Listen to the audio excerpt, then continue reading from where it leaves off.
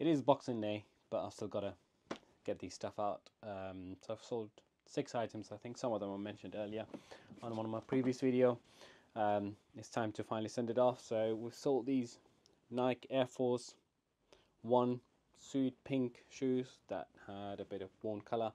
So this side, especially this shoe here, the color's gone. £11.50 plus postage on that one.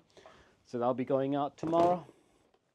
We've sold this Hive leak sensor. I think it's an addition that you can add on to it if you've got the Hive system. Nothing fancy. Sold it for £4.50. I picked it up for 50p, so 50p to £4.50 is not too bad, plus postage on top, so £3.50 on top of that. We've sold these Jessup's mini DVDRs. They're used for camcorders. I think I got altogether £7 plus £3.50 postage on just for them too. Again, I think I paid £1 for both of them together.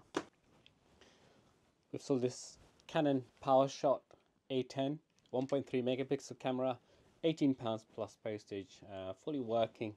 It's still shoots really amazing pictures for its age, considering that it's only 1.3 megapixel, but there's a lot of people into that kind of stuff. Even has a optical viewfinder, zoom function, and you know the it goes from 2.8 to 4.8 on the F rating, which is brilliant. So that's gone for £18 plus £3.50 postage. So this sold this BBC